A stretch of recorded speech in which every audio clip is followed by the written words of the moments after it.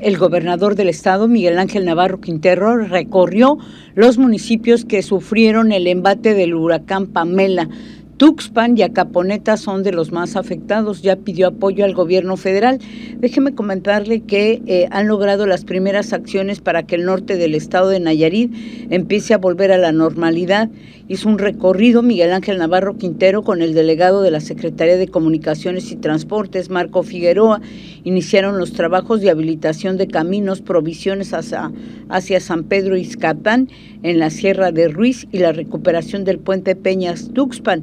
En Peñas y Tuxpan se inició con el bombeo para reducir el nivel del agua poco a poco. Se han restablecido los servicios de electricidad y telefonía. Sin embargo, muchas personas han perdido parte de su patrimonio y están pasando pues estas noches muy difíciles, al menos algunas personas más que requieren pues de albergues, de alimentos. Aquí ya se han abierto algunos centros de acopio que más adelante le vamos a comentar. Mientras tanto, vamos a escuchar al doctor Miguel Ángel Navarro Quintero. Nos encontramos en el municipio de Ruiz, en el lugar donde el río destrozó totalmente el camino entre el Venado y el Panche. Vemos esto cada año, desafortunadamente, en diferente magnitud.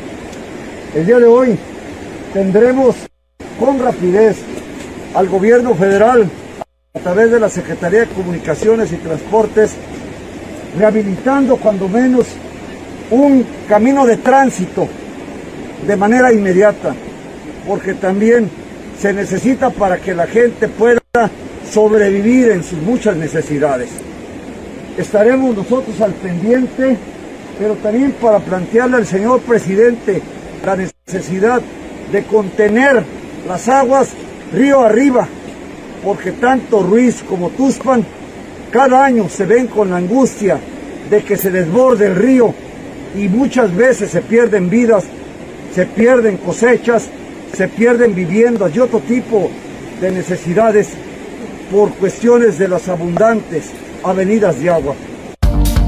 Pues sí, esto es cíclico, esto es cada año, y en algunas ocasiones lo vemos pues lamentablemente con los huracanes como Huila, ¿verdad? Que también hubo destrozos terribles en la misma zona.